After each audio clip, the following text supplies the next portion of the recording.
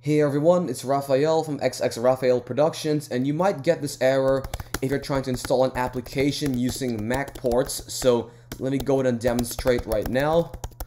And if you're absolutely sure that you've installed MacPorts but you are getting this kind of problem where it says command not found, here's the way to fix this. So it's actually very simple, and we only need to add a couple of lines. Alright, so I'm going to maximize this. Alright, so let's go. What we're going to do is run this command to sudo vi/etc/paths.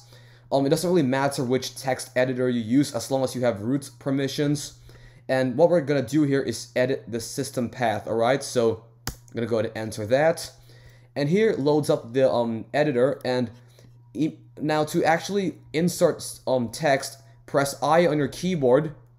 And then you should notice that on the bottom left it says insert, alright? That means we can now insert what we need to insert, alright? So I'm gonna add in those two lines, do /opt/local/bin, and then opt/local/sbin, and then now that we're done, all we need to do is press escape on the keyboard to exit insert mode, and then :WQ to write and quit.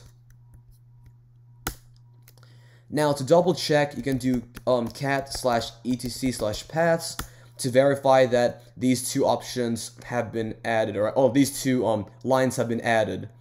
So now, once you've got that down, what you have to do is restart your terminal. So type in exit, and then quit the terminal, and then reopen it, and then you can do, do port.